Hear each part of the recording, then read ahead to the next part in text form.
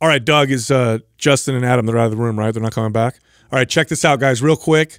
I'm going to give away something crazy. This will piss them off. That doesn't matter. They're not going to see this. We're going to edit it, put it up. Here's the giveaway. This is massive.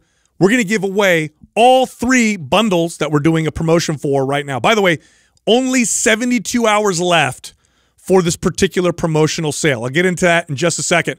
But one of you lucky viewers will get all 3 of them for free. And all 3 of them give you 9 months of exercise programming. The first one's for beginners, the second one is for people who are intermediate, and the third one is advanced. When you combine them all, you pretty much own almost every MAPS program there is. We're going to give all 3 of them to one of you. Here's how you can enter to win. Leave a comment in the first 24 hours that we drop this episode, subscribe to this channel, and turn on notifications. Got to do all those 3 things. If we notify you, if we like your comment, it's the best comment, then that means you get all 3 of those bundles free. Now, everybody else, those 3 bundles are 70% off right now or more. Huge discount.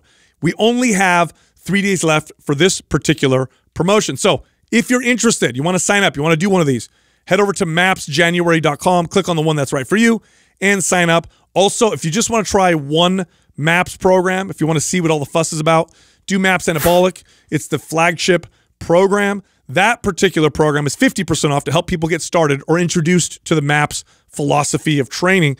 You can find that one at mapsred.com, but you do have to use the code January50 for that discount.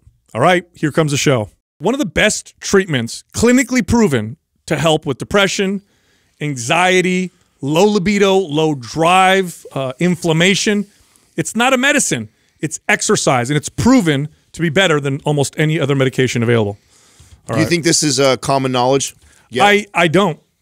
I do not think, although it's becoming more common knowledge. You know, if you look at, and this isn't just my opinion, if you look at the data, look at anxiety and depression, for example. And we're talking about the most common forms, right? The kind of mild to moderate forms, because the extreme forms, that's a whole different category.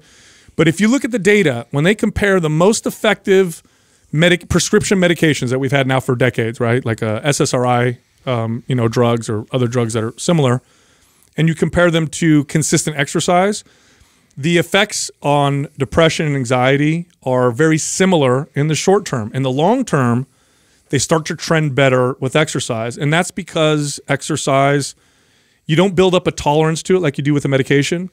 It tends to become more and more effective as you continue to do it. In fact, if you could bottle exercise into a pill, it would be there would be nothing like it in the world. It would be a complete blockbuster. And it sucks that people only connect exercise to the physical effects. They just think it's work. Yeah, and it's the consistency really that provides the value. Once you really start to add that into your daily activities, your daily life, it's interesting to me because I look at it a lot like unused, unpotential used energy. And at the end of the day, like your body starts to kind of like, you know, get restless with that. And if you're all in your head for too long, you kind of get into this loop that you can't really break out of. Yeah, there's so much to unpack there too. Yeah, it definitely improves your physical health, which will also improve your mental health. We know that those are strongly connected. But the process of exercise is very much an empowering one, where you're out doing it and you're struggling and you're finding that you're able to stay consistent. Oh my gosh, it's working. Look what I'm doing. I like this and I feel good about myself. And it just gets better and better over the years. And there's so much, again, there's so much to unpack there why exercise is such an effective mental health tool. And nobody really talks about it, right? Everybody talks about weight loss, looking better, you know, maybe some discussions around mobility and movement and strength, which all great, all good. But I firmly believe the most profound effects that consistent, appropriate, I have to say appropriate, right? Because exercise can be abused just like anything. But the appropriate application of exercise by far are the mental health effects. And when I would train clients, it was the mental effects that you would see and feel that were more profound. And those are the ones that people actually commented on that shocked them, that blew them away. Like, oh my God, I feel so good and I feel so happy and this is so weird. Well, most of the antidepressant drugs, aren't they? Their goal is really to make it so you don't have like the high highs and the low lows. It's just to keep you their goal is to keep you neutral, subscribing. Well, to keep you taking them. Yeah, but like not to really feel like better necessarily, but just, you know, not not bad. Yeah, I want to be very clear that the prescription drugs have they have a place, and I don't want to downplay them because I think that they're in many cases they're life-saving. Yeah, of course. But what I'm trying to say is that exercise, appropriately applied exercise, for many cases is so much better. And even if you're on medication, it only will make it that much more. Why not do both? It makes it so much more effective. Yeah. We're starting to see now that they're starting to visit exercise as a treatment for mental health issues. And we already see that, right? Psychiatrists and psychologists will already recommend that people exercise and move and do stuff like that. But it's not a part of the protocol. But with the clinical evidence, I believe that these clinics and therapists should, I think a very effective strategy would be to partner with exercise specialists and say, look, here's a deal. Yeah. We're going to do this with therapy. We're going to do this with medication. And also, here's so-and-so, and they're going to help you with exercise and activity because in the studies, it's so effective. I think we're going to have to, when you look at, we make that comparison about Wally. Over here. We kind of like lightly joke about that, but there's some truth to the potential of us moving in that direction of like not having to move really to get access, do everything you need to do, make money, whatever. So I think that it's going to become necessary. And I think we're in the middle of that transition right now. And maybe the pandemic accelerated that a little bit of people's awareness around why it's so important that you exercise. And I think we're going to start to see that over the next couple of years, more and more people. I mean, and look at these businesses, although, I mean, Peloton and them are tanking right now, but like your at-home fitness stuff that's becoming more popular. And like, gyms are blowing up again. Are they still going? I was going to ask you, have you been following up on like your prediction on what's happening right now? I've talked to a few people that are in the industry. And now it's hard to say because part of it could be that the market washed out a lot of competition. So whoever's left now is they now own a larger piece of the market potentially. But you're seeing a surge, and I think part of it is because people are feeling really bad, worse than they have in a long time, and it happened so fast, right? In a 2-year period, our obesity rate accelerated to the point where we are at the point now with obesity where we would have been maybe in 6 or 7 years at the pace that we had before. So it just sped up, and I think people are kind of like, I want to move, So now, will it stick? I don't know. That's the hard thing to predict. I hope it does, right? But I do think that I'll speak personally. I battle with my own demons. I have ADD, and when I was in school, I had trouble sitting still and paying attention, and I can have my own paranoias and all that stuff. Exercise, and I've said this for so long, and I tell this to my wife all the time. It's so therapeutic for me. I don't know where I would be. I could not imagine if for a month and a half, if I couldn't exercise at all. Like, I mean, you guys are looking at me, and I know you're trying not to make funny faces. Could you imagine how I would be if I couldn't do anything for a month and a half? Yeah.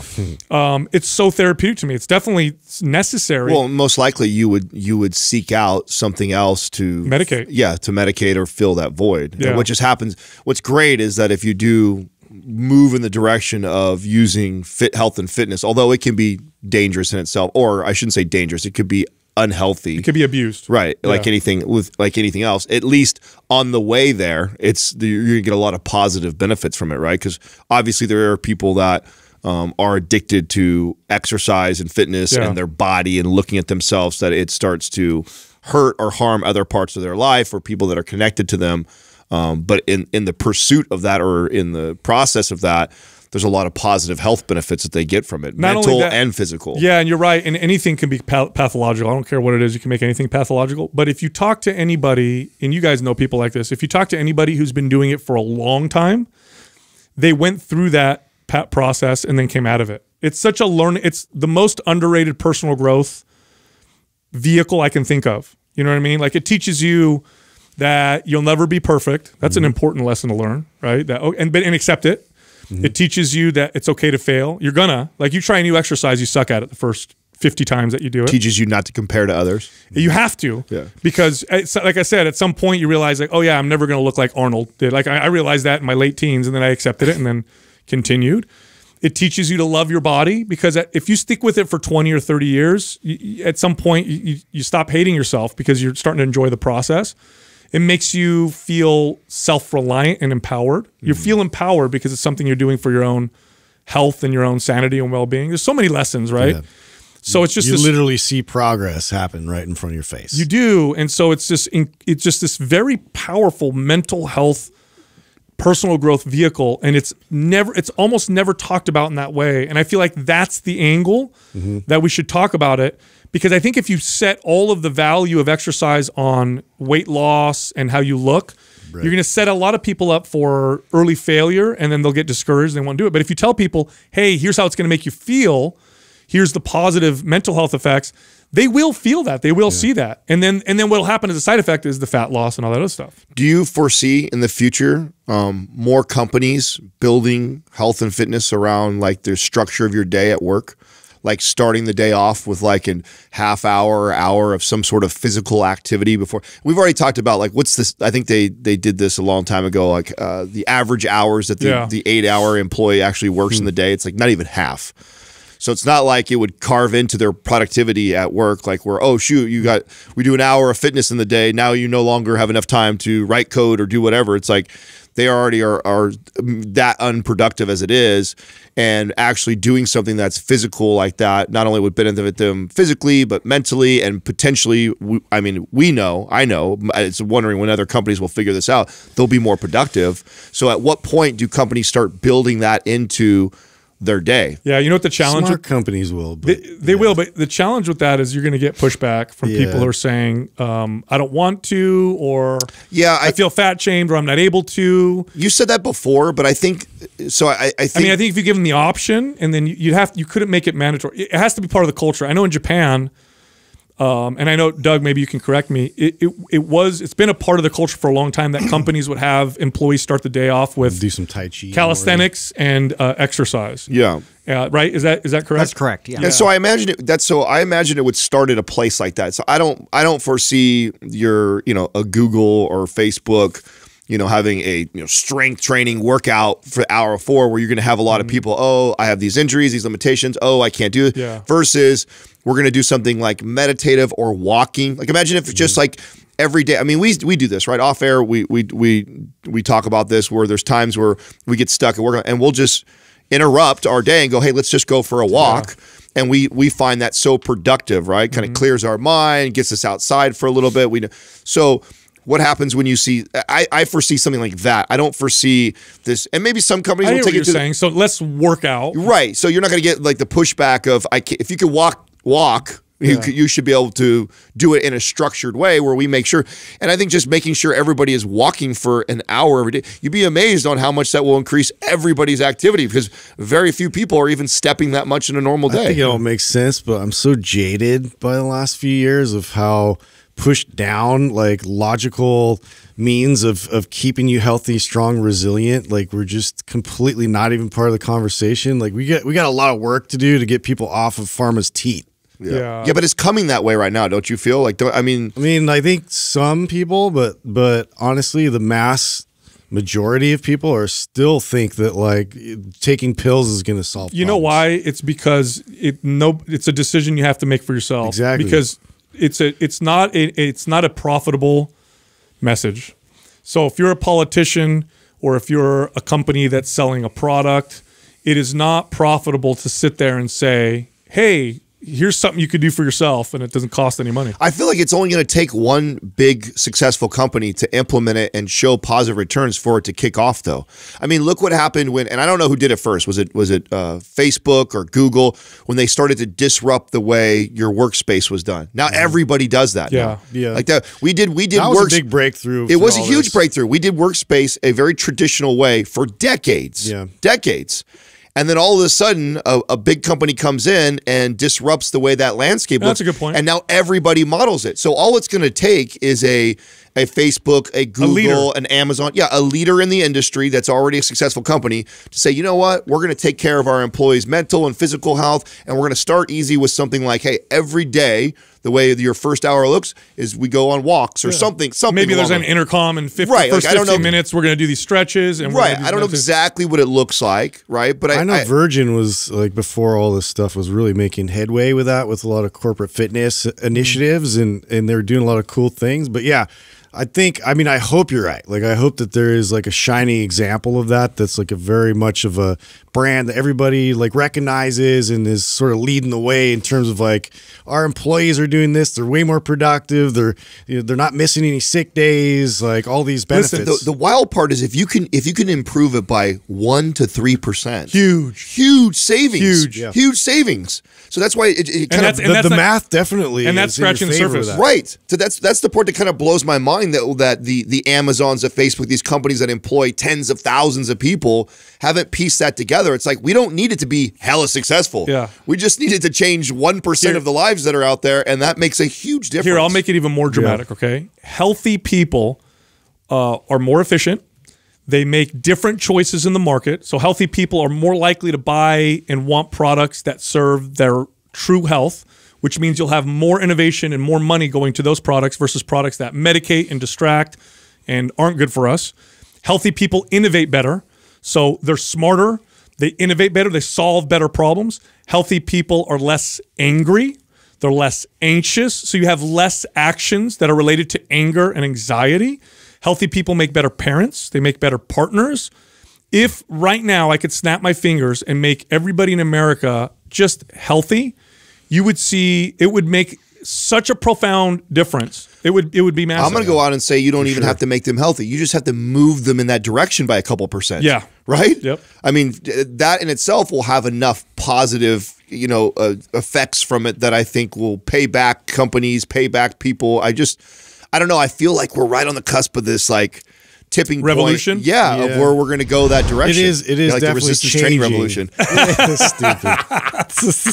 Let me tell you, Doug. Sal again. Andrew, could you? Sal Stradamus coming out with the predictions. Adam and I were like, the closing machines. Just threw that in there. That was a big book commercial. Yeah, no, it wasn't. Actually. By the way, you can get Sal's book at Amazon anywhere now. No, it wasn't. You can. Amazon, Target, anywhere you want. Yeah. Barnes & Noble. Yeah. Anyway, hey, I got some. I read an article on the football. On the football. By the way, I know you didn't watch it, but I heard some that of the the games are best just insane. playoff games best ever. sports ball happened this weekend. Like everything from Friday's Warriors game, dramatic finishes, to Sunday night Warriors game, and everything in between was just. And I didn't even watch the UFC fights, which I heard were good too. So explain this to me. So I don't watch. Everybody knows I don't watch traditional sports. I don't really care. But when I was a kid in the '80s, I was a big 49er fan, and they're. They made it to the semifinals? Yeah. So now, how are they looking? So, they look good, dude. Yeah, they look good. I mean, our offense didn't do a whole lot, but defense came to play. It was an amazing performance. We got some blocked field goal, blocked. Do we know who they're going to play? Yeah, yes. They play the Rams. Which is kind of are the Rams worrisome in LA for still? me because we've had their number, but it's like, dude, how many times are you going to have their number before they catch us? Wow, that's actually cool. So it's going to be LA versus San Francisco. Do we know who's going to be the other championship? Mm-hmm. You have the Bengals versus the Chiefs. Okay, so we have Cincinnati versus Kansas Well, this City. is cool because California needs a win. So either the Rams or the 49ers are going to the Super Bowl. Yeah. We do, Gavin man. Newsom ain't giving us a win. No, we need a win, man. So I mean, we got the cool. Warriors. We've had the the Kings in hockey. So we've had California tends to be in the. We tend to be in the run of something always. We were hosting the Super Bowl, in LA. Yeah, at SoFi. Yeah, I want to go to that stadium really bad. But I know what you're bringing up right now because I saw the same article, and I think it was. Are you gonna hijack my? I was so excited to show. I know. Sorry. Go ahead. Go ahead. Yeah. I don't want to. Rob I never talk your about sports football ball glory. Go ahead. I saw one article. I'm like, I can't wait to get down the rabbit hole. Right, go ahead. No, there's a whole article about the Bills and how their strength coach takes squats out of their workouts in season. So when they're in season, they're not doing heavy squats, and they are attributing that to the fact because apparently they're the least injured team. So they're saying that's one of the reasons why. Smart, right? Yeah. Which is like kind of a duh. It is. Like we've talked about this on the show. Like, and it doesn't mean that you have to. Here's the thing too that I want to get clear on this because the article did. They're still deadlifting. They're still doing. So they're not training hard movements. Still doing like split stance squats and all that. Yeah, they're still doing other variations. It's just that heavy squatting can be very taxing on the body, and it's not advantageous to be doing that in the middle of your season. I learned this as a trainer early on, training young athletes. In preserve mode. Yes, that and this. I remember learning this as an early trainer. I had another trainer that worked with me, and he trained athletes, and we had this conversation about how to train athletes because I had this kid hire me who was going to play. He was going to start playing football. So I said, "Hey, how do you what's the deal with athletes?" And he goes, "All right, so here's the deal." He goes, "In off season is where you're building. That's where you're training heavy and hard, and you're trying to gain." There. In season, your job as a trainer is to prevent them from getting injured because they're already playing so hard that if you throw this approach where you're trying to build all this muscle and strength while they're playing, you're going to increase the risk of injury. There's a fine line with it too. I mean, because I've done seasons where we didn't do any workouts, and at a certain point, you'd get guys that would start dropping because their strengths would drop, significantly. So you do have to incorporate some bit of resistance training, but it definitely has to be more of a preservation mentality, right? Yeah, So recover and maintain. Recovering, you're trying to keep those joints healthy, but like I tended to do a lot more unilateral training during season, and I would try to make sure I'm mobilizing my joints and keep that routine, so that way I'm not. The impact itself was just so dramatic on our bodies out there. Very similar how we train somebody in pregnancy. It's the same concept. Yes. You know what I'm saying? Like if in season, you have the baby. Yeah. No, 100%. And at that point, you're trying to just maintain what they did leading health up. And all that stuff. Right. But you're not trying to hit PRs. No. Or change up the routine where we're doing all these new things that your body's not used to. It's like that's not the place to do that. You know what this reminds me of? Right. It's like when we communicate to people about the rest of your life, and if the rest of your life is very stressful and you're getting poor sleep and all that stuff, the last thing you want to do is throw super intense exercise at that. So like, and when we're talking about the Bills, we're talking about the 1% of the 1% of genetically gifted athletes who do nothing but try to be better football players, and yet they still have to be careful with their workouts in season. Yeah. So you're talking about the average person who your genetics are nothing like theirs. See, when I see an article like that, I think the thing that's always interesting to me is that it blows my mind that there's still a lot of professional athletes that shitty coaches, trainers that are surrounding them. Bro. That's like a duh thing. It's a who kind of a club. It's like that article, like you're talking about the NFL, they should be so much further ahead than any of us as far as trainers, where that's kind of common. If you're a good trainer, it's kind of common knowledge. Like that when you're training an athlete. I feel like we know most of the really elite, world-class trainers that are training these pro athletes. There's not a lot, actually. It was actually kind of enlightening to see. Do you guys know the kind of controversy that happened back with Tom Brady when he was with the Patriots and his trainer? So there was a lot of controversy around, because he trains with he has like a holistic coach who's about energy and mental well-being and how the synergy between that and his physical body and what stresses. And so he does all that work, and he's actually doesn't work with the team's doctors, the team's trainers. He's got his own people. He's got his own people. Now, isn't he older? And he's an older player, right? What he's doing at his age is unbelievable. Okay. So, and that's why he won't break from it. He's like, and this guy's been with them for a very long time. Winning recipe. So what ended up happening was more and more players were wanting that. Well, because that's a problem. It's a business, dude. Of course. And so it got to a place where the team wouldn't allow his trainer used to be able to come in the locker room and do his rehab and was on the sideline with them. Undermining their entire program. Yes. Yeah. So, and because it was doing that and was starting to get a pull in the locker room, they told him he couldn't come in the locker room anymore, so he couldn't be on the sidelines anymore. So Brady used to have to do weird shit like freaking get his rehab done in like a closet. Imagine someone like him, they were like what are they doing in the closet? He walks in the closet, they close the door, and he comes out and he feels better. Yeah.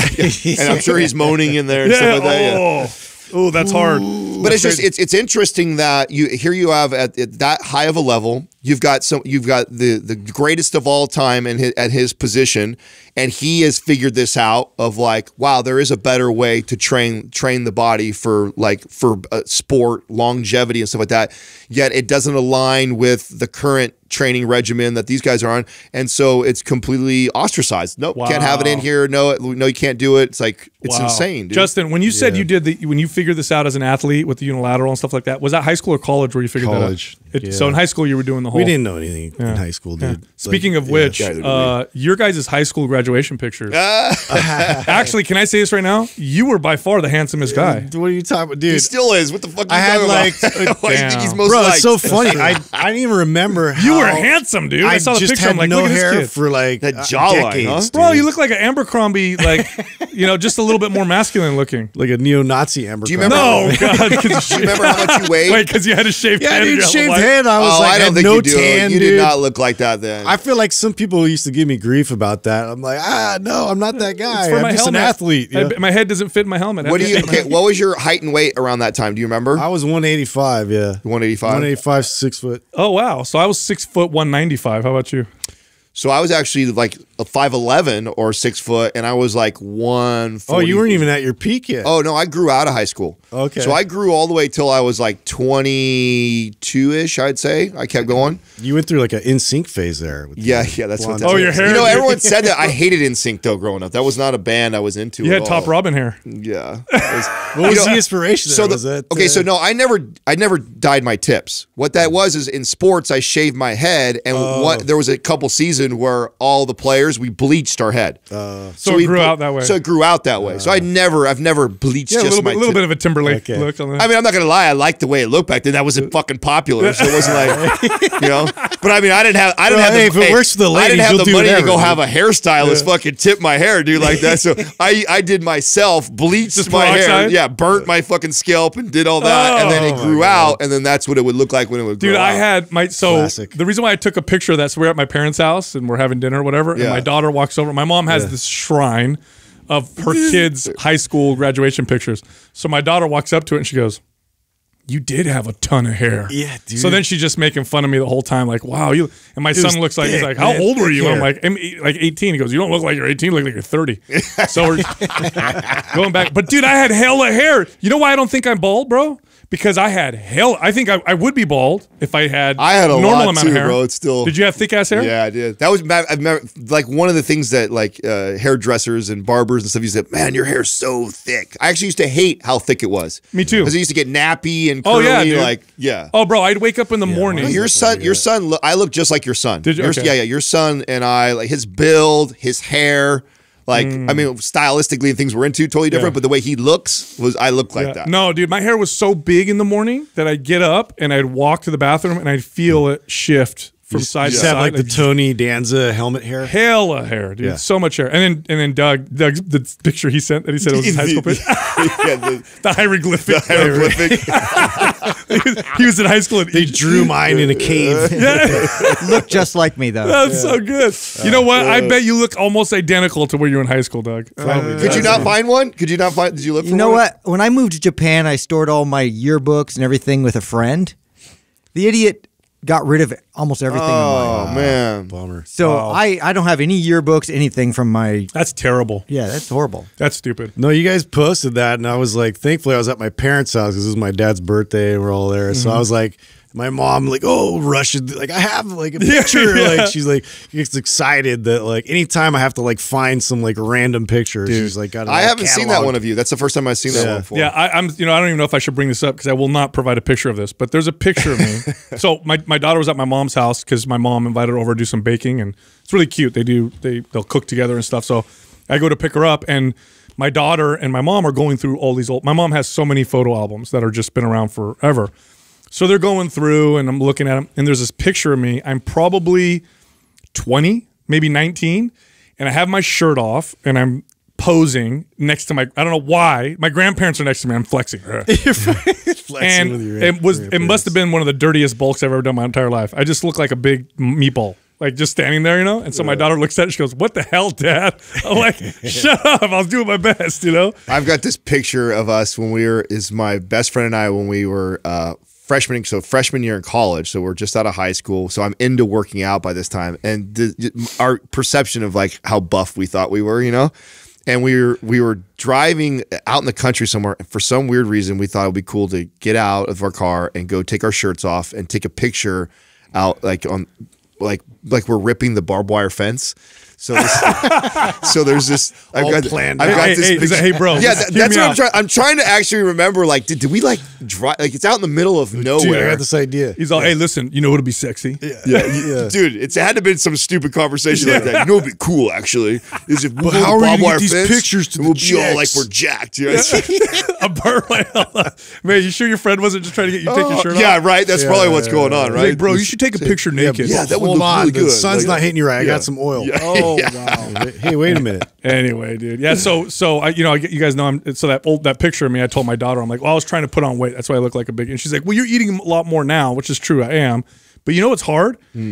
Getting the amount of grams of protein is very challenging. I'm starting to track a little bit. Yeah. Holy cow, it's hard because I'm trying to eat 200 grams of protein a day. It's a lot. Bro, I have to eat 50 grams of protein 4 times in the day. You know what's funny to me is the once people you concentrate on it, it's a monster. That's a lot, dude. Is people who think, because like I always get this with clients, and there's someone I guarantee listening right now, like, oh, I get plenty of protein. I love meat. I eat lots of meat, so I don't need to track. Just see what happens. Yeah, carbs are easy. Track for 1 week. And here's the thing, day in and day out. Like, sure, yes, maybe you have a day where you hit 250 because it was just like a real crazy heavy meat day. And then the next day, you have no appetite. Yeah. You'd be so surprised on how few of people, especially when you get to like the size you're at, we were over 200 pounds and you're trying to get 200 grams of protein, consistently hit that. It was one of the single most important things that I kind of figured out on my, fitness journey was, wow, not only do I grossly underconsume protein, but I'm very inconsistent when I actually do. So even when I kind of do, I don't hit it. Yeah, because now as I started to really kind of pay attention, when I'm eating high protein, I'm hitting 150. Yeah. I'm like, dude, I'm 50 grams below that. So I'm trying to figure out what to do. I'm throwing shakes in, this and that, and then obviously. This is one of the reasons why I think Magic Spoon, or one of our sponsors, right, so valuable.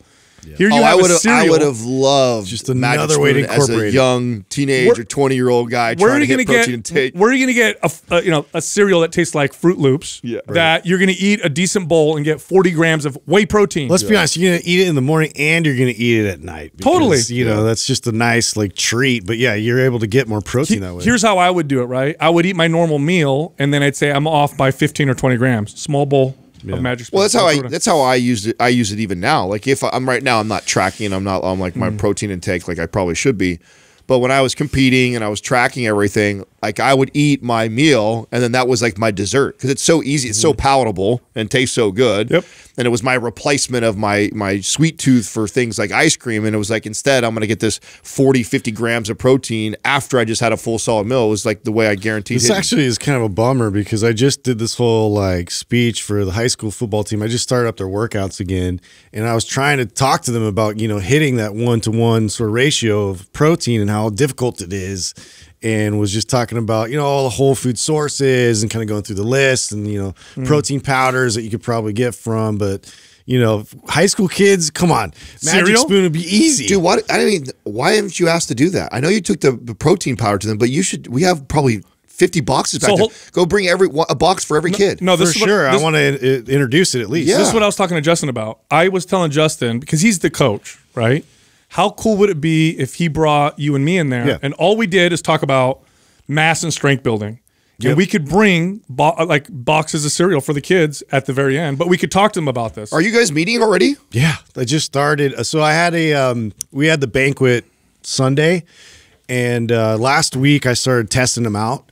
And so today was the very first implementation of the new program that's going to go all the way into the summer. Now, I wasn't sure you were going to come back or not. Were you on the fence back and forth? I felt like you weren't for sure going to do it. Yeah, well, I didn't want to overextend myself. I got a lot to contribute and try to manage, between, my family, the business, and I didn't want to overcommit. And so I was kind of back and forth. But this year I'm I really wanted to establish a good off-season training for the kids. So I put a lot of work into that. So that way it's basically something I can hand off. And I have the athletic director. It's great. They do a 0 period. So he actually runs them through weight training anyway. And I talked to him about it. And so he's running my program with these kids. Oh, nice. And I'm coming in whenever I can. I'll show up in the morning. And so I want to establish it the first few weeks, especially. And then We're going to be testing them out. We're going to be keeping them consistent. So So valuable. We were flying. We were looking over that. Have you implemented that? Is it going? yeah, so now we just started our first, and it's all like, it's great because first, and so I took your advice too. So we're doing like 2 isometric heavy days for Monday, Wednesday, Friday. We're doing more of a dumbbell unilateral type of a workout. So that way, Did you look at it? I did. Yeah, it's sick. Oh, it's right? brilliant. Yeah, that was my one little critique. I mean, I thought the programming was perfect on it, and but I was like, isometrics for a kid for 3 or 4 weeks consistently with no traditional weight training. I'm like, not that it isn't incredibly effective and smart. I was like, I think you just interrupting that with like mentally really mentally, and that way too they can actually see how it's translating into like their regular training. Like, oh wow, I'm getting better at these movements. That's a good call. Yeah, the thing about isometrics too is that the strength gains come fast and furious, but then they start to plateau unless you also incorporate some full range of motion. Well, that's a great combination. Yeah, I kill a couple birds with a stone this way because there's a lot of imbalances to address, and it's like I can take time by like going around and while they're struggling in like 10 to 15 seconds of hell by adjusting their form and their posture with it. So that's so awesome. Yeah. You guys saw that clip I sent you guys of it was like a pro soccer player in Europe. I got to find it. And he was getting interviewed and they surprised him and the reason why I'm bringing this up, by the way, is because you don't have to coach these kids. You're doing this because you find value in and the kid. This is so valuable to kids. This kind of leadership and having someone there who's like a mentor. And it reminded me of this clip where there's this pro soccer player. Sorry. And the reporters surprise him by bringing one of his English teachers from high school. And he had talked about how this English teacher literally had such an impact on him that it kept him in school and kept him focused. So this man shows up. Hello, Ian. Long time no see. Mr. Pigden. You're alive. I'm alive, he says. How are you doing? I can't believe it. Someone said you was dead. As you see, I'm very patient, and I'm so glad you've done so well with yourself. And he's by this point the teacher you now showed that to me and try to make me cry. Yes, I didn't see it. Asshole. Oh, bro, it made me tear up. Oh, really? He walks up and this guy. It's a real touching video. Yeah, he's like a pro soccer player, obviously very wealthy, whatever. And then in comes this 70-something-year-old man, and he looks at him, and the look on his face, and he goes, "Oh my God, you're still alive," because it was a long time ago. He goes, "Absolutely," and then. That's it. He loses it. He starts tearing up, starts crying, and he's like, "You changed my life," and this and that. Like the impact one teacher could have. It would be kind of cool, actually, if each of us picked one of the teachers, because I can think of like one teacher that made that impact on me, like where like it shifted. I think I could pick a few that had a negative impact. Well, yeah, that's not the idea of this exercise. But how cool would that be actually for us to each reach out? Like, I have no idea where she's at, or I don't even know if she's still teaching now, or I mean, it's been so long, right? You want to say her name or no? Huh? No, I won't say her name until I can figure it out, right? So why don't I track her down and see if we can find her? But I think that would be kind of cool if we shared that. It'd be kind of cool to like call them or say something like nice about them. Honestly, this program is what saved me as a high school kid. So that's what had the most impact on me over any teacher that I had. And it was just because of the headspace that I was in and the anger issues and the, just everything that I was fighting like internally. And it was just such an outlet for me and such good role modeling for me to understand what it was even to be a man and like to take care of people around me and like always, pay attention to those little things. Those little things add up. Like how you do something is how you do everything. It's basically, what I learned going through the program. It's just like, just handling everything and owning up to it and having responsibility over it. That's so awesome. Was this during the times when you were struggling with your sexual identity? I definitely thought about a lot of weird things. And this is when you're drawing the helicopter.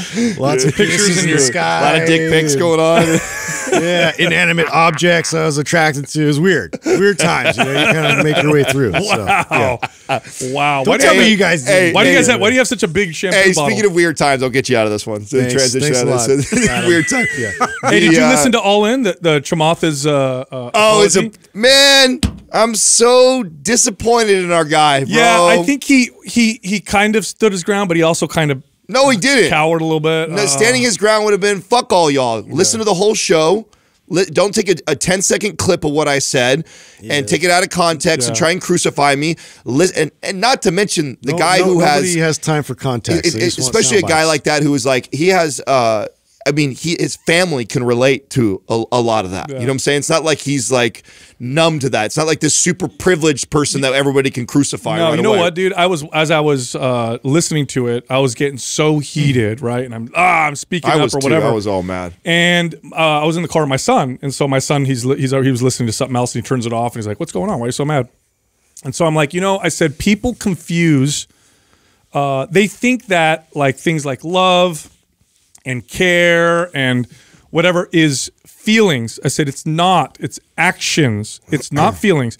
If you really want to see what people care about, don't ask them what they care about. Watch their actions. That will tell you what they actually care about. Because people love to say, I know I hate to use this word because everybody uses it, but it's virtue signaling. Oh, I care about X. I care about the climate. Do you really? Let me see your actions. Pursuit of awareness. Yeah, I care about this. I care about that. Your actions tell you. Like, ask anybody, do you care about your health? And everybody will say yes. Look at their actions and you'll know. We have plenty of awareness. Yeah. Or people say, oh, I love so-and-so. Oh, but you abuse them and you don't take, like, that's not love. Like, it's all about actions. And what he was saying on there is people don't care. They say they do, but if you look at their actions, they're full of shit. Everybody wants to act like they care because they want a virtue signal to everybody. And it is so true. That is so, so true. And the problem is that what happens with the feeling thing that everybody falls in love with, oh, I feel a particular way and they don't want to do anything, is we end up passing policies that feel good, but we don't pay attention at all to the consequences. It feels good to pass a policy. For example, they were talking about the Uyghurs in China, and okay, well, and he was saying basically it's below my line, mainly because he has no way to impact it. And what his impact, the real impact he has is on other things. So that's where he's placing his, what he calls care, which is literally his action. And then they were arguing and say, well, what should we do? Go to war? Like stop trading with China? Here's the harsh truth. The harsh truth is things are very complicated. And if we trading with a country like China that we may not agree with all the time is one of the best ways to prevent war and one of the best ways to prevent, just terrible things from happening. The Soviet Union and the U.S. were so close to war many times precisely because we didn't trade with each other like we do with China. So things are never black and white, and we need to pay attention. And also stop saying you care about shit when your actions don't show it because it's fake. It's not true.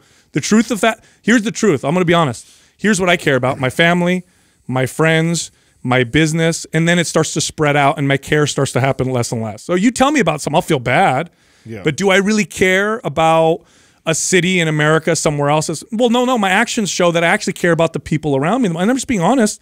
This is just how it is. Well, I think Sachs hit it right on the head when that's exactly what he said. He said the reason why so many people were triggered is because Chamath struck a chord. Yep.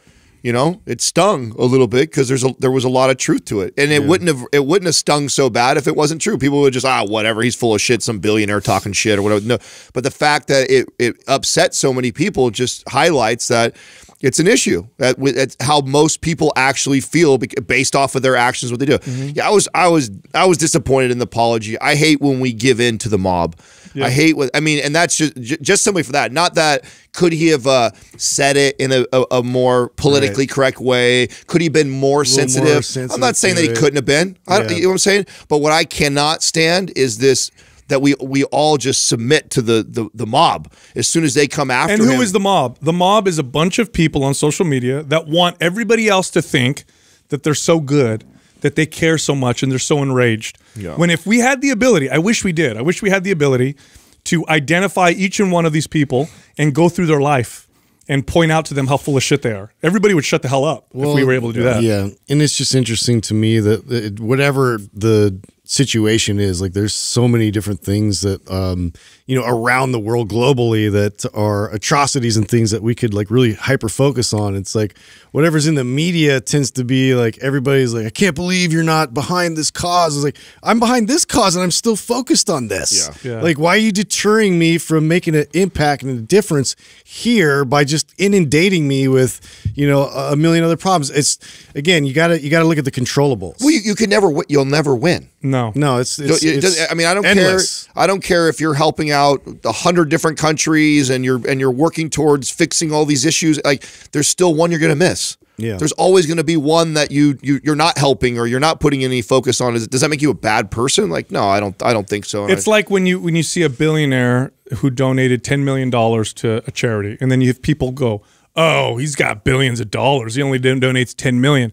I'd like to see your bank account, how much you donated. Yeah. You might only have $1,000, but I bet you didn't donate 10 or 1, right? It's the hypocrisy that's so annoying to me. And we have to look at the consequences of our policies. I'll give you guys a really good example. Okay, here's a great example. I think we can all agree in here that 10-year-olds should not be working in factories. Okay, I think that's. I don't think it's very. I don't. There's not very many people that would think that that's a good idea. I don't know if they choose to. Well, hold on. Well, hold on. I mean, I'm being serious. At 10 years old, I was trying to work. No, I got you. So Okay. let me keep going. Right? I think if you went into and you saw a factory, bad conditions, a bunch of 10-year-olds working, be like, man, that sucks. So let's say we go to a third world country. Here we are, America, powerful and rich. We go in there and we say, oh, all these 10-year-olds in these factories, they shouldn't be working. So then the politicians are like, here's a feel-good policy. We're going to ban those factories, and we're going to use our force and strength to make it happen. And it sounds good, and it feels good. So we do that. But then let's think about it. We have to think this through. What are the I already consequences? know what the unintended consequences Now you've got a of bunch of 10-year-olds selling their bodies on the streets. And begging. Or what if half of those 10-year-olds are one of 5 kids that all have to work to help the family survive and feed and put food on the table, and now you've just pulled 15% or 20% of their weekly income that they used to make. My dad started working after 2nd grade, and it's because they were poor. If you made it illegal for him to work, it would have been so much worse. Now, I'm not saying it's a good thing. All I'm saying is things are very complicated, and we have to look at the consequences. We can't pass things because they play it feel all the good. way out. Yeah, you got to say, okay, I know that feels good, but let's look and see what will actually happen. And we make, like, for example, we could put our foot down and be like, China is communist. They don't believe in the same ideals. They're doing all this bad stuff. We're going to ban all trade with China. Okay, what are the potential consequences of that? You are 10 steps closer to armed conflict. And the fact that we trade with each other actually creates more wealth for poor people. It actually does.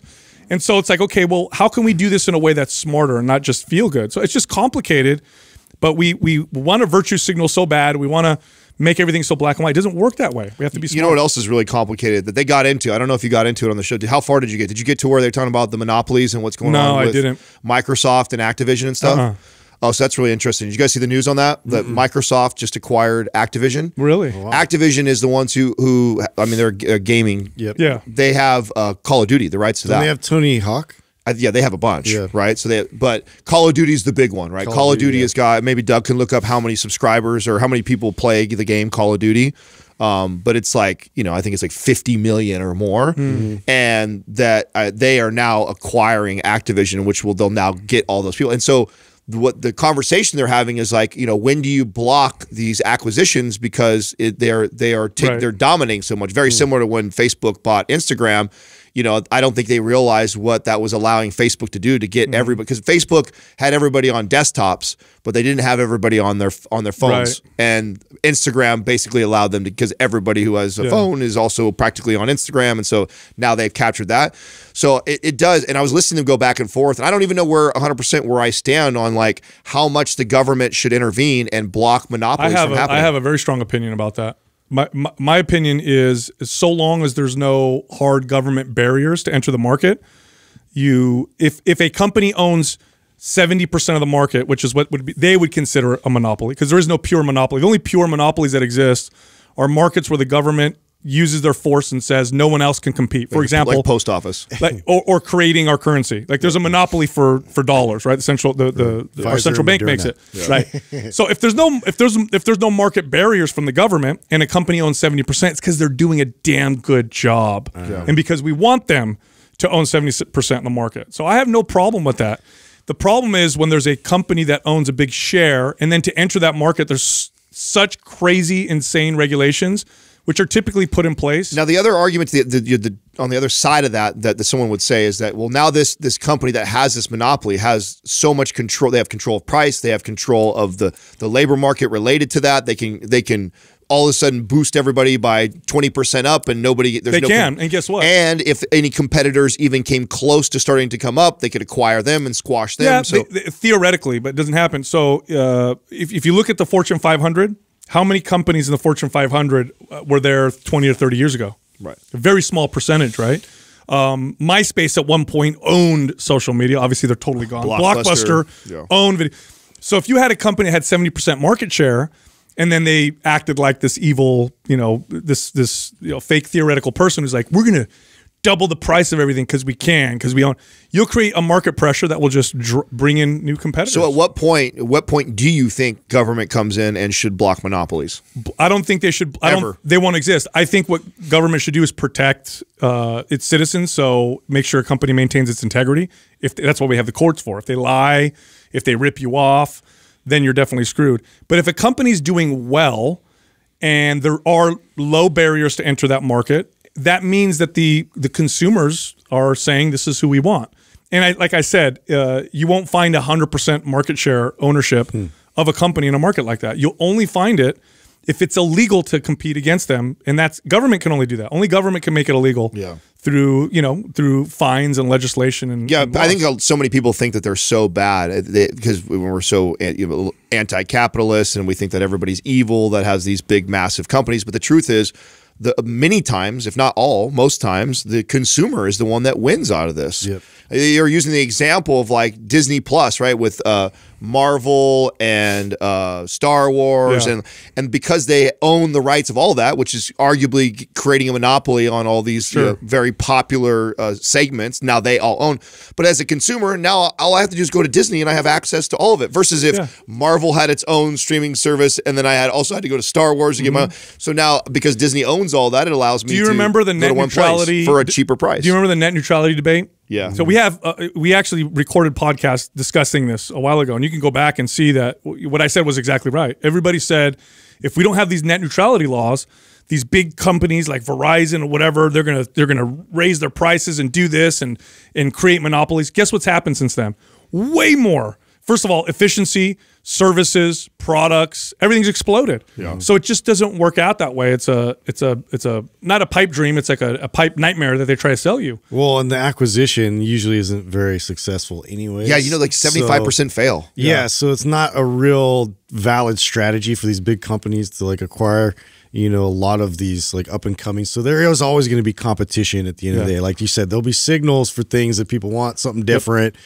They'll come up and what Snapchat didn't, they held out and they didn't get acquired. They had many offers and didn't. And so it's, you'll see, I don't know. I think it just sort of self-regulates. Yeah, it does. And unless, again, there's a law or there's laws that say you can only, for example, in California, there's laws that like I have to work with PG&E, so I'm screwed. Like, well, that sucks. Yeah, that's a monopoly, right? Yeah. And now if they said no, anybody you can work with anybody. I still feel like Xfinity is a monopoly. Comcast.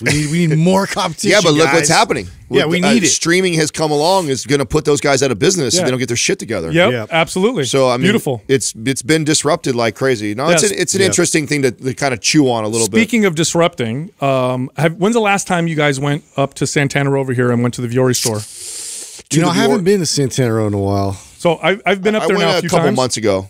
Okay, so I went and every time I go, I always, I pay attention because Vuori is one of our partners, and they're almost across the street from Lululemon, which is a beautiful store, which is like their competitor, right? Yeah. And every time I've gone, Lululemon, slow as hell, Vuori, full of people. Oh wow. Words out, dude. So I wonder if it's that, or there's something about the newness, right? If it's the new kid on the block, and so people are all curious about it, or I wonder if they really starting to chip into their market they're share? Exploding. Yeah, their growth is ridiculous. I would like to see their pace of growth. Now it's hard to compare because Lulu's so big that once you get to a certain size, it's hard to grow at the same pace you did before. Well, yeah, and Lulu just did the move with Mirror, right? So they acquired Mirror, so now they're going that direction also. So that's going to be huge. But yeah, when I go, and I'll go in there sometimes, and then I'll say hi to the staff or whatever, and I'll see people, and people will tell me, oh, I used to get Lulu. Now I just come to Vuori. It's so much better. Well, I mean, anecdotally, I've heard a lot of women converting more so because I feel like that was like the big step for going from Lululemon, you know, mainly for women because it started out, you know, they were like very focused on leggings and, you know, all that. But like I've heard from a lot of women, they prefer Vuori now. Yeah. Yeah. Well, Vuori did the reverse, right? So Vuori focused on men first and then tackled the woman market. And Lulu did the opposite. They focused on women first and with that, what a brilliant strategy for Vuori. Instead of like trying to, you know, go straight at the monster, handle what they're great at first, they go in the back door and go like, oh, you guys did a pretty bad job with men, so we're going to crush it with men, and then we'll backdoor you with a woman's Which honestly is harder. Well, I don't know. The female market's so much bigger, and they're actually I would make the case that they're the biggest consumers. But you're also going after the leader in that space. So I think that was a strategy. I mean, it was a smart move. I actually just saw they had this vest. I think it's called Echo something that I want to get. That's on my list. It's like a padded, like I saw that. Yeah, you saw that one. Yeah, yeah. Keep the chest warm and the arms. Yeah, I was gonna say you gotta keep those arms. My arms get hot. You know what I'm saying? Breathing room there. Yeah. No, I was trying to get one of those Atlas jackets. I like those. Those are pretty dope. You got the flannel from there, right? I still haven't bought their flannel yet. I want to try their flannel because I have a couple different flannels. They're great. Yeah, actually, they held out for a while, and I kept hammering them. You guys gotta get a flannel. You know, that's my thing. And finally come out, but it's really nice. Like they did a quality job of it. So. You know, we were talking about the streaming stuff. If you guys watch what the stock market right now is crazy, right? Oh, it's down. And Netflix came out talking about their growth, that they're just not going to be able to keep up with what their growth was been like the last 5-6 years. Coming out immediately saying that, and their stock is like tremendously down right now. Everything's down.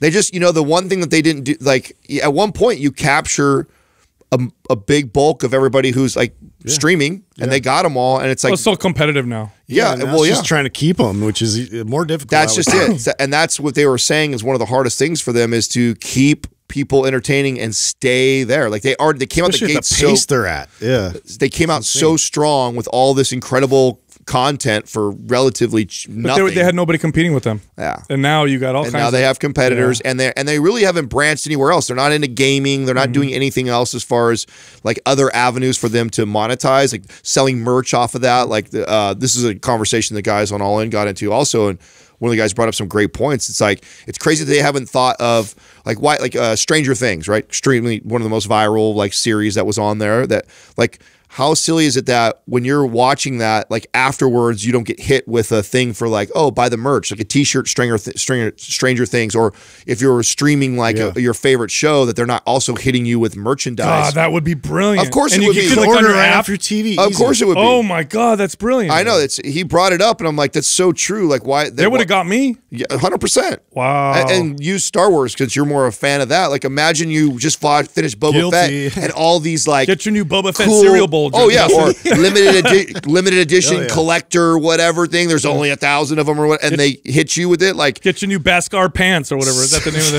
Beskar? Is it Beskar? Yeah, it's laser proof. Yeah, got to make sure.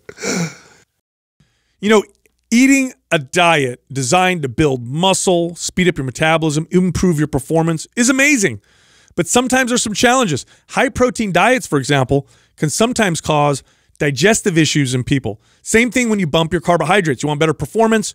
Everybody knows a little bit extra carbs will give you better pumps, better strength, sometimes better recovery. Also, sometimes comes with digestive issues.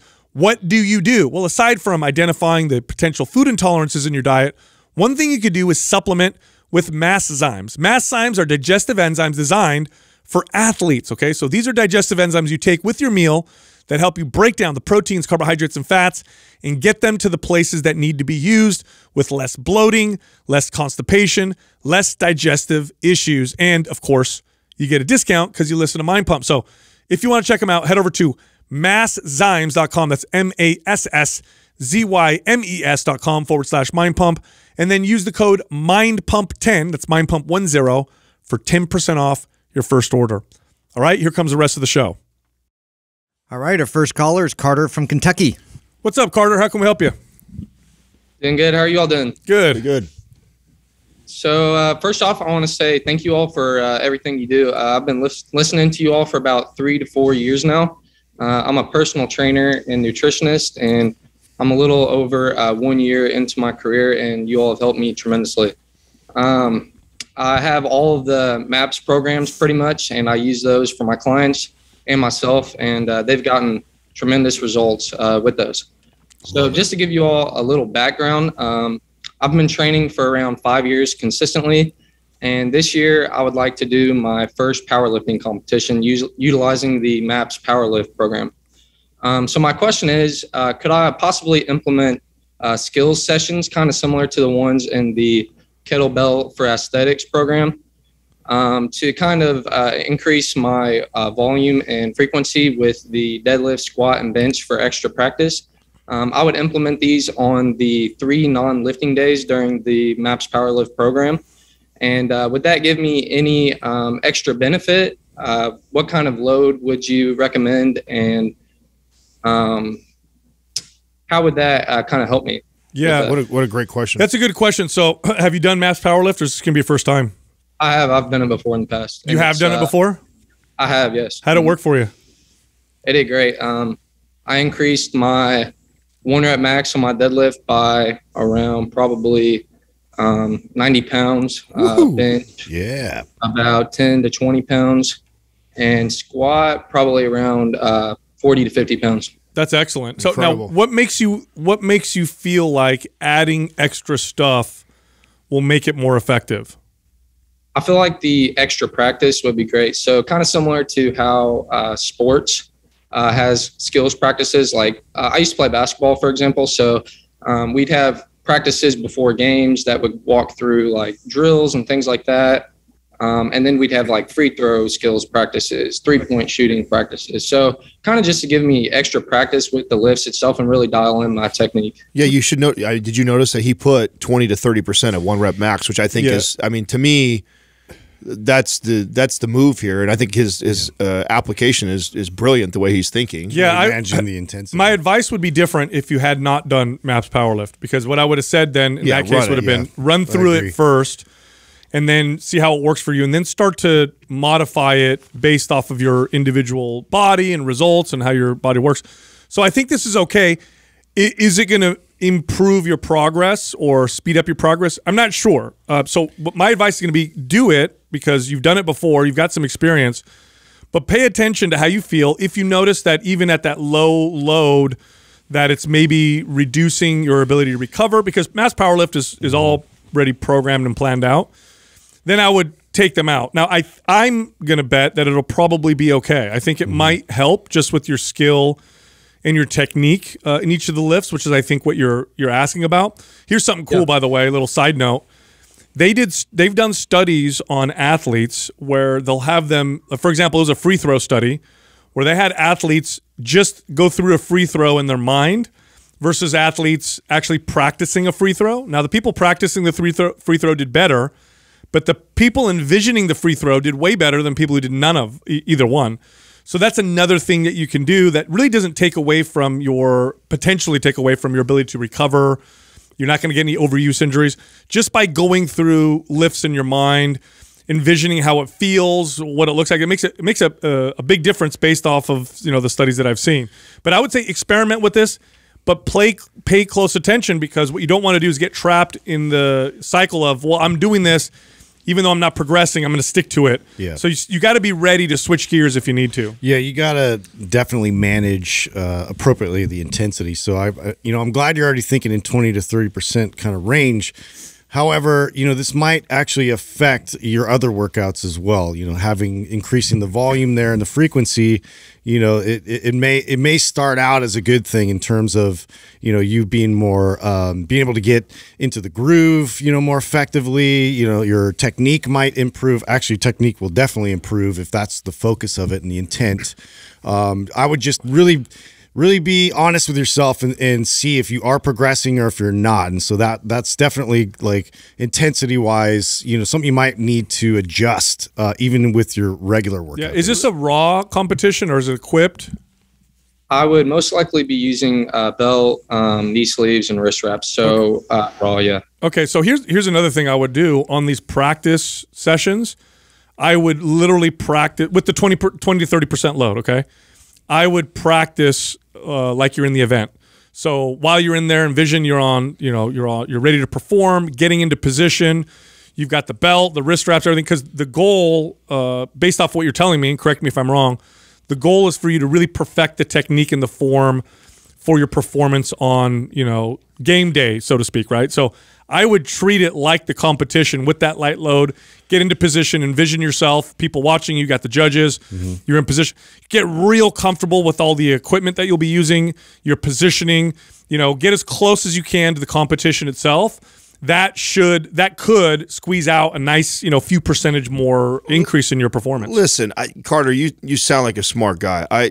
I love this. I think you're on the right track. I think the way you even presented it in the full written question with the idea of going at 20 to 30% your load, you've already ran through power lifts, so you know what type of gains you should expect and how you should feel. So if you're overreaching or doing too much, you're probably going to know better than somebody who's never ran the program. You've got a training background. You've been an athlete before, and you've applied these principles in basketball and seen probably your skills get better. I 100% think squatting and deadlifting is major technique. Most of the gains I've got over the last 5 years in those lifts, it's been because of the technique, not because I built a bunch more muscle since then. It's just been getting better and better at the technique. And if you, like Justin was saying, if your intent of going into those extra workouts is set like that I'm not here to work out, crush it, which you get it because you have done this in basketball. You're in the right mindset, right? When you did free throws and practiced your three ball on those skills days, I know you weren't running lines and like killing yourself. Like that's not the idea of that practice. So you get it. That's the same concept here, and I love this. And I think you're a perfect person to play with this and apply it because you've already been through it and you have the knowledge and the background. So go for it. And I'd love to hear what. I'd love the feedback as you go through this too, and also to even consider like some of the sticking points is where we can work on addressing those types of things and place like deficit deadlifts or do things where if that initial bit of force is the problem, to get it off the ground or whatever position it's in, like really hyper focus into those sticking points. Definitely, yeah. So would you all do a 1 day, 2 day, or 3 day kind of approach to this, or would you do a squat, bench, deadlift day just for this specifically, just really light load? Because it's practice and because it's technique, and this is your first powerlifting competition, I would make it look like the competition itself. So which lift goes first? I'm not familiar, right? Squat. Right. So you do a squat, deadlift, bench, or is a squat, bench, deadlift? How do they do it? It's a squat, bench, deadlift with 3 attempts each. There you go. So I would practice in that order, and do that and practice each of them each time because the idea is to get better at those lifts with your technique. Okay, yeah. Thank you. No problem. Thanks for calling in. Yeah, thank you all. Such a great question. I love the way he set the table. I couldn't help but I was laughing over here when you were giving I'm familiar with the study you were talking about. Where because all I'm picturing is somebody standing over a barbell but not doing anything and just envisioning how ridiculous like that is. Like it's seriously, I get the point of that. Well, my goal was to say besides this, also go through your head. Right. I get what you're saying, but I couldn't help but think of like a kid hearing that advice and going like, oh, okay, well, Sal says I don't need to do it. I'll just think about it. I'll just think Just about sit it on the couch. Yeah, It sounds ridiculous. I wish it was that easy. But it plays a big role. No, That I mean, mental and side, if you're a fan of sports, you know this. Like they talk about this a lot. Like especially now, like we're there now, right? We've realized like how important your mental state is and the ability to see yourself making the shot before you shoot the shot and things like that. So That's what I separates the elite athletes. Yeah, I totally get. You know that actually, like I don't know if I told you guys this, but like what's something that Curry did in the last year is like they shrank the size, like his shot, the rim. Yeah, for him to be, it has to be a perfect Smart. shot and how it goes through. Oh, that's great. And he envisions like this, nothing but net shot Very always, smart. and hitting the rim is a fail, it's Right. and so he just practices. Wow, and practices, and that's he really good. Does mental exercises with that, like the effort that he puts to Yeah. being the greatest shooter of all time is crazy. Well, what I liked about this question is it really highlights what we've said many times on the podcast, which is our programs are a really good template and the base, but the ideal program for you is always individualized, always. So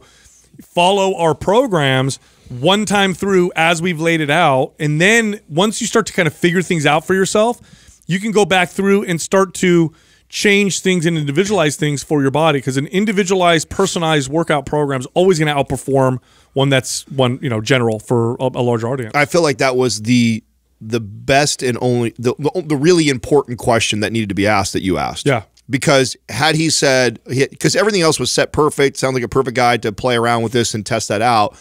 But even with his experience and knowledge and his idea, if he hadn't ran it one time through, I'd be like, do it just as laid out. Because here's the problem with that. Exactly. You don't have a baseline to, like, let's say he would have got, let's say it was his first time and he saw 80 pounds on his deadlift and 10 pounds on his bench, he would go, oh, that really worked. Yeah. But he didn't know that the last time he did it without doing any of that stuff, he saw even greater better gains. gains. Right. So I think that's the thing that we always try and tell anybody that's running our programs, because you get this, especially from trainers a lot who think they know everything, right?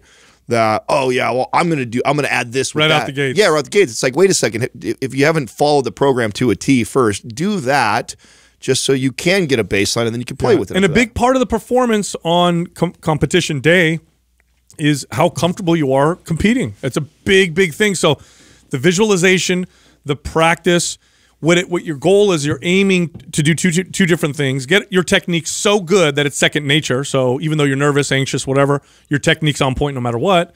And then number two, desensitize yourself to the stresses of competition so that when you do get in the competition, you've got less of that stress response, which screws people up all the time. I can't tell you how many times that happened to me where I'd go and get on the mats during practice and I could go through 10 guys, no problem. Then I'd go in competition and I'd gas out after the first match, and it's because of the anxiety and the stress and the excitement that I just wasn't used to. Our next caller is Rob from Florida. What's up, Rob? How can we help you? Hey guys, how you doing? Good. Hey, I just want to start off by thanking for all the content you guys have. I mean, I'm constantly walking around the house and thinking to myself, hey, what's better digestibility wise? Eating eggs raw, pasteurized or cooking them, and I go and I search through all your podcasts to see if I can find the answer. As a computer developer, I'm thinking how awesome it would be if that was thrown into like a AI driven app or something. We're building towards that. I appreciate all the content you guys put out there. Thank you. Yep. So I'm a 49-year-old who has knee pain pretty often.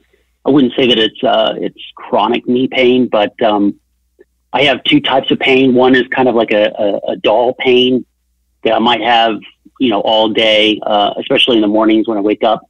I have that same kind of pain in my hands and in my elbows. It's kind of that pain you felt when you were a kid. You had those growing pains.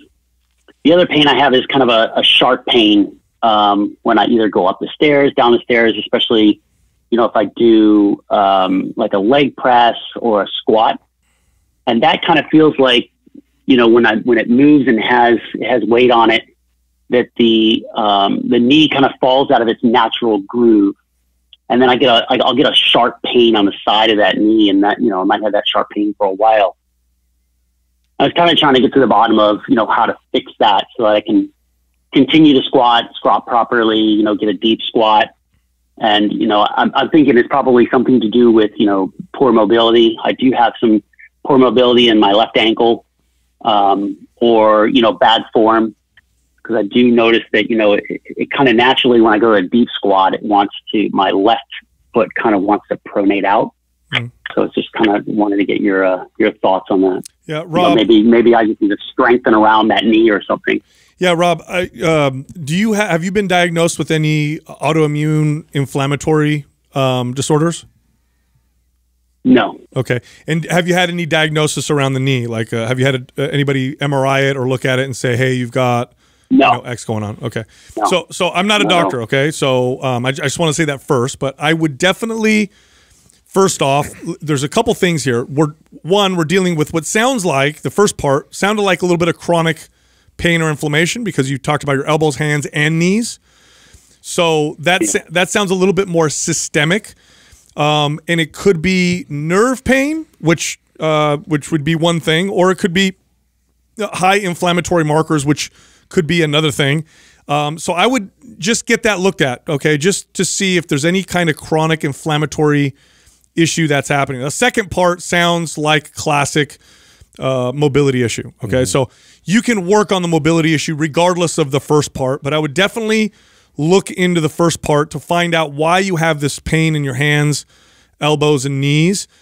Just to rule anything out. Okay? Well, do you think a nice way for him to do that himself and test that would be? I mean, I would actually put you on like a 24-hour fast and see if that alleviates a lot of that chronic pain. If it does, then there's a good chance that it could be related to diet that's causing a lot of that inflammatory response. It could be, but when you're talking about like systemic kind of inflammation or nerve pain, I mean, the list of potential things is so long that I would want to go and get the major things ruled out. Like, do we have any kind of autoimmune issue that's brewing, that's chronic? Is there something that don't you think it would point in that direction if by him fasting all of a sudden that dampers that right away? I mean, depends. Like if it's a nerve issue, then it maybe not. But I would just go do that anyway, no matter what. Just okay. Look here, doc. I have this kind of chronic, kind of pain. It's dull, and then what they might do is have you talk to a neurologist or basically you want to rule out anything major. Okay, is what I'm saying. With the first part.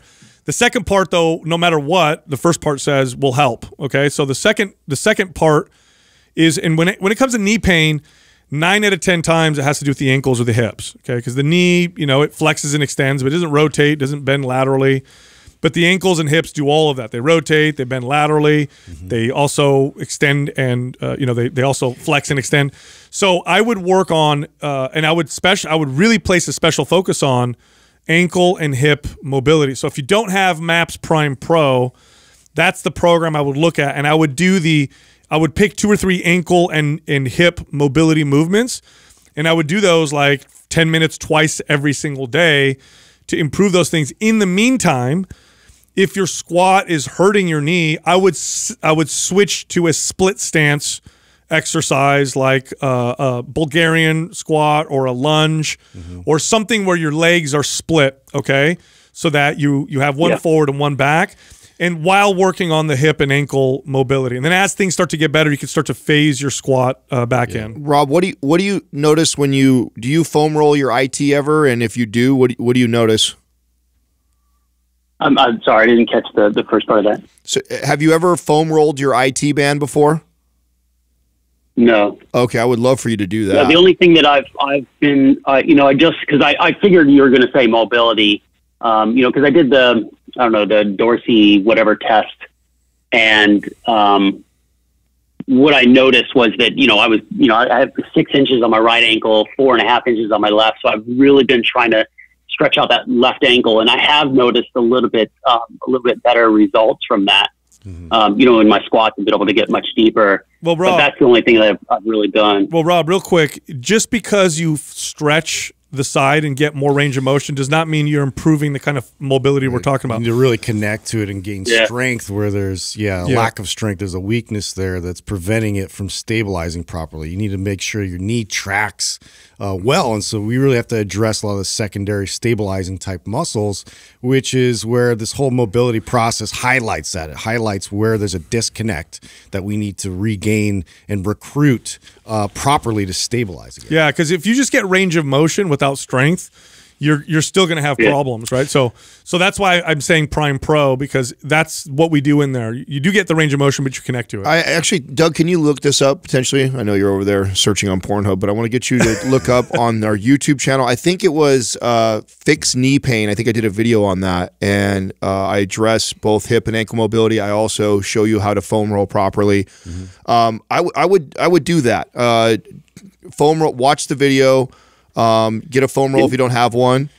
Foam roll the IT and see how much that potentially relieves some of the pain right away. If it does, it really highlights the issue going on in your hips and potentially the ankles, and that's what's causing it to get really tight.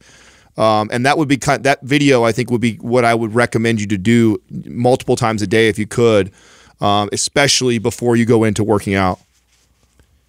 Okay. Is that something that I would start seeing results within a few weeks? Oh, you should. If you just foam rolled, you would feel pain relief right away. Now, that doesn't mean you fixed anything, but that's going to be a really good clue that it's potential. That there's a mobility issue, and then that's not necessarily the knee. So, and I bet money that if you did foam rolling on your IT band properly, you would feel way less pain right away. Yeah, and that's a really good clue. When I used to deal with clients, oh my God, my knees feel so much better. Like, okay, I know what I'm dealing with. Then it's not. Now you brought up the knees over toes guy in your question. Do you have access to a sled? Do I have access to? No. Okay. I saw him online, talking about knees over toes, and he's got great information. I didn't know if that was something I should be doing as well, right? Because like I said, I can feel the knee almost like it's coming out of its socket, not its socket, but out of its natural groove. And I didn't know if something like, strengthening around the knee would also kind of help. Well, that's a stability issue, right? So we need to first really address that so you can get your knee to be in its right track and be able to stay there, right? And then after that, we start adding in the resistance. So the sled's great just because it provides you with adequate resistance, but it's not too much impact on the knee specifically. Yeah, you're talking about the knee coming out of the groove. You're talking about the kneecap. Yeah, it's the kneecap. So, I do feel the popping, like it pops crazy. And I did hear you, Sal, once say that that's really just air bubbles, and that's okay. I might get like 2 really big pops and a bunch of little pops, so it kind of feels like it's almost grimy. But sometimes I have to almost put a little pressure on the knee and kind of move it around a little bit so it feels like it goes back into that groove. Yeah. And then I'm fine. So if you look at the anatomy of the knee, while I have weight on it. Yeah, if you look at the anatomy of the knee, you'll see that the kneecap kind of floats over. There's a groove that you're talking about. So underneath the kneecap, you'll have the cartilage. There's almost like a little fin that fits in a groove, and it'll track in that groove. Now, if the knee doesn't have good stability because of hip or ankle issues, then what it's going to do is going to push to one side or the other quite a bit. And over time, you can develop something called chondromalacia. This is where the cartilage underneath the kneecap starts to get frayed, like jumper's knee, inflamed, and you start to develop problems. Now, the issue, the fix isn't to necessarily go in and shave off the frayed cartilage. It'll heal if you fix the root cause of the issue. Now, if you go and get surgery, you'll feel better temporarily, but if you never fix the root cause, it'll just come right back. And the fact that you said you feel better when you push on it or move it around, and you asked the question, should I strengthen around the knee? No, that's not the issue. The issue is probably coming from your hips and your ankles. It's the knee is just it's just compensates, just holding on. Remember, think of it this way, right? The knee bends in 2 directions, okay? Your hips and your ankles do all kinds of movement. They move in all the different directions. If they're lacking stability, what your knee is trying to do is it's using its ligaments to stay steady and in place. On behalf of that. Yeah, and over time, it causes a lot of pain and a lot of problems. So I recommend you go talk to a doctor about the chronic kind of systemic inflammation that you're feeling in multiple parts of your body, and then simultaneously use MAPS Prime Pro, work on hip and ankle mobility the way we lay it out. Do that twice a day. Avoid squats. Substitute it with split stance exercises, and then start to phase the squats back in as you start to feel better. Rob, do you have Facebook? Are you on Facebook? No, sorry. I canceled my account. Okay. 10 years Well, ago. I was going to offer you to get you in the forum for free so we could follow up with you and just see how you're doing. Bare minimum, what I'll do. Yeah, that'd be great. Yeah. I'll create an account for that. Okay. That's well worth it. Okay. Well, And I have Prime. Is it in Prime or it's in the Prime Pro? it's Prime Pro. We'll send you Prime. We'll send you Prime Pro, and we'll get you free access to the forum. Okay. So we'll use the movements in there. Yeah, thank you. After you go see your doctor, follow up with Sal. When you're in our forum, best way to get us to respond is to make sure you tag one or all of us, and just let us know what the doctor said to you, and then we can kind of help guide you from there. Or we have a lot of professionals. There's people like Dr. Brink and Dr. Shallow inside our forum, so plenty of people besides just us that can help support what you're going through. But what Sal said, get at least the professional's opinion on what's going on. But I have a feeling that when you do the foam roll on the IT, you're going to feel instant relief right away, which tells us that, okay, we need to work on the hip mobility and strengthening that, and then the ankle. And there's moves in Prime Pro that will teach you what to do. Yep. Okay. And then Adam, you said you had a video out there as well. The video. Now, right? Did you find the title, Doug? There's a bunch of fixed knee pain videos on YouTube. So search Mind Pump Fixed Knee Pain and you'll find it. Yep. Yeah, awesome. Thank you so much. No problem. Yeah, I'm glad you guys didn't say that it was like some early arthritis or something like that. If it's, Well, I'm gonna tell you something, Rob. The doctor might say that. You would be surprised at. I've worked with a lot of clients who were early stages of arthritis, osteoarthritis, and through just changes in diet and mobility exercises, pain was gone. Yep. I mean, so it's not like a death sentence. Yeah. I think a lot of times people think it's a death sentence because there's an You can autoimmune. change your recruitment patterns. Yeah, and there's an autoimmune component to it. But boy, I've seen some tremendous results with people just from doing the right stuff. So yeah, get us the medical diagnosis, and then we'll go from there. Yeah, I mean, I hope it's not diet either, because I mean, I eat super clean now. So, if it's something about diet, I'm in real trouble. Yeah, nope. But yeah, thanks. Thank Rob. you very much for the advice, guys. I appreciate it. Thank you. Thanks, Rob. Have a good one. Yeah, a good rule of thumb when you have unexplained pain in lots of areas, right? Yeah. There's a systemic issue that's going on. It's like, okay, my knees, my back, we've all been there, right? And it's either because I was sick or, Adam, you experienced a hormone imbalance and you were getting stiff everywhere. Yeah. And so it's like you could have done tons of mobility for all the areas that hurt. It wouldn't have helped that much, though, because what was going on was kind of systemic, right? Yeah. So that's why I said that, because when he said hands, elbows, and knees, I'm like, let's rule that kind of stuff out. But simultaneously, the mobility stuff's going to help the second part, which was that grinding feeling that he was getting. I can't wait to hear what happens when he just foam rolls the IT for the first time. Because that's one of those things that if you've never done that before and you're experiencing knee pain and you already kind of know you got some stuff going on with your ankle and or hip, it's like, yeah, there's probably a good chance that shit is tight as can be. Yep. And if he goes to roll that and it's excruciating as far as what it feels like when he rolls up and down it, and then he gets relief in the knee right away, that's where we need to go. Well, keep in mind, tightness is your body's way of trying to create stability where there is none. Exactly. So Our next caller is Jeremy from Oregon. what's up, Jeremy? How can we help you? Hi there, guys. Thanks for inviting me on. I just have a question about bone structure and muscle imbalances, because my arms and legs on the left and right side are different lengths. And I'm wondering if that's like the root cause of muscle imbalances and how I should approach my workouts to consider that. That's a really good question. First off, how did you get diagnosed with the differences in length in your right and left side, and what was the diagnosis? What was the cause of it? He's like, no diagnosis. I just wear a size 32 pant on one side, size 34 on the other, Sal.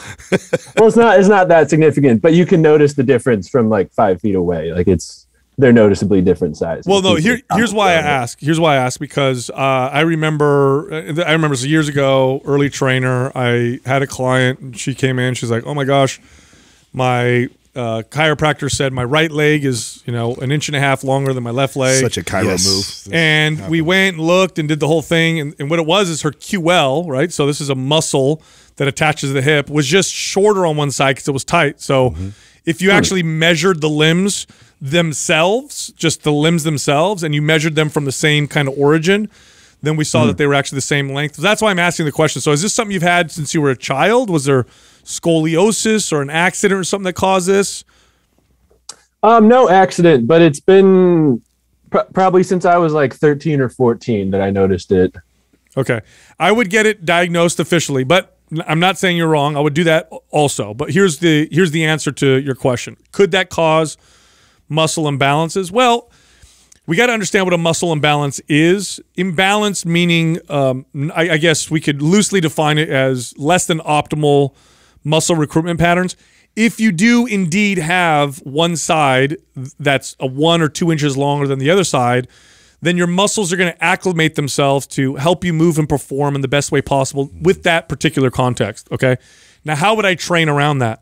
Everything I would do would be unilateral. Yep. So, and not unilateral at the same time, meaning I'm not going to do a dumbbell bench press with both dumbbells at the same time. That's going to give you a little bit of a benefit, but when one arm is an inch or two longer than the other and you press the dumbbells both up and one's higher than the other, now you're still going to have compensating effects.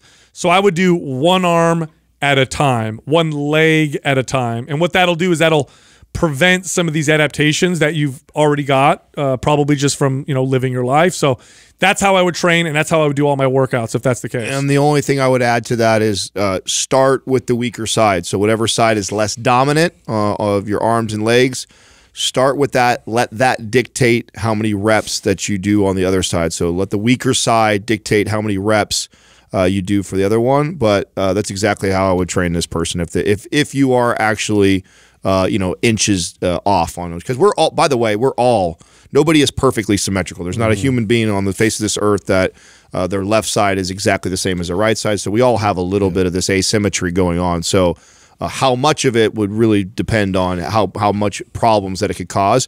Do you suffer from any aches or pains or back problems, or do you have anything going on? Do you have to wear a shoe lift on one side? No shoe lift, but my left shoulder gets tweaked and injured pretty frequently. Okay. Yeah, I was just going to ask about your shoulders because it's going to go all the way up the kinetic chain when we have these compensations. So do you notice too, like if you're in good posture, are you nice and symmetrically kind of square with your shoulders, or are you kind of slouched a bit? Pretty symmetrical for the most part. Okay. Maybe a slight lean to the left. Okay, Jeremy. Yeah, I would go get an official diagnosis. Make sure the actual limbs themselves are longer and it's not coming from one side being tight, or like I can make one arm shorter than the other if one rhomboid is more activated and shortened versus the other. For example, I could do the same thing with my legs. So make sure it's an actual limb issue. If it isn't, my advice is going to actually stay the same though with your training. I would still do one arm and one leg at a time and try and get them to kind of balance out. Now, I did ask the question about the heel lift and all that. Just a little side note. If you've been walking your whole life without a heel lift, adding one now is going to cause you pain. So sometimes people are like, you know what, I'm going to add this heel lift because it's going to balance things out. Well, now you're so used to walking one particular way. It's a long process before, adding something is going to start to feel good. So consider that as well. For sure. And then would I just go to my regular doctor to get that checked out, or like a chiropractor? No, avoid the chiropractor. Yeah, I would go to your doctor, your GP, and see who they recommend you go through for these types of assessments. Could we get like Luna in on this in terms of like if we could get a physical therapist, I would feel would have a better assessment of this. A PT would actually be awesome. You could go to getluna.com. If you have health insurance, your health insurance will cover it. You don't need a general practitioner referral. You can go directly to them, and they'll come right to your house. And I would bring this exact issue up with them, so you can have an expert actually diagnose you with something that'll be helpful. Yeah. Right on. That's getluna.com. That's it. Yep. I think getluna.com/mindpump, if I'm not mistaken. I don't know if you need the /mind pump. All right, just getluna.com. Yep. Thanks, Jeremy. Right on. Thank you, guys. Y'all have a good one. No problem. Yeah, I've actually had more than one person come to me and say, my chiropractor told me it's the old school chiro move. You know what I'm saying? It's the old school where they do one of those like they used to have the ones with all the strings in the back. Now the more sophisticated ones have like a computer animation that takes a picture of you, and then they bring you and they sit you down and they go, oh, it's like the old gym move that we used to do. Yeah. When people walk in, ooh, the gym's getting you. You know, oh man, One come over, limb is definitely come over longer. here, sit down. Let me show you this prepaid membership I could sell. You know what I'm saying? So it's the same thing. It's like, oh man, your left side, you're like 2 inches off here, but if we adjust your hips here and we do this, like come see me 3 times a week. I'm 90% sure it's probably what you said in terms of like a QL or something else that's like nice and tight and trying to, compensate for something. Yeah, it's interesting because it could be scoliosis. But see, because he's had no, it could be. He's got no pain though. He's not having any issues. and also he has no official diagnosis. If you have legit one side longer than the other since you're 13. I don't know how he grew up and what his situation was, but usually it'll warrant a doctor visit at some point. Like, okay, we got to go to the doctor, see what's going on.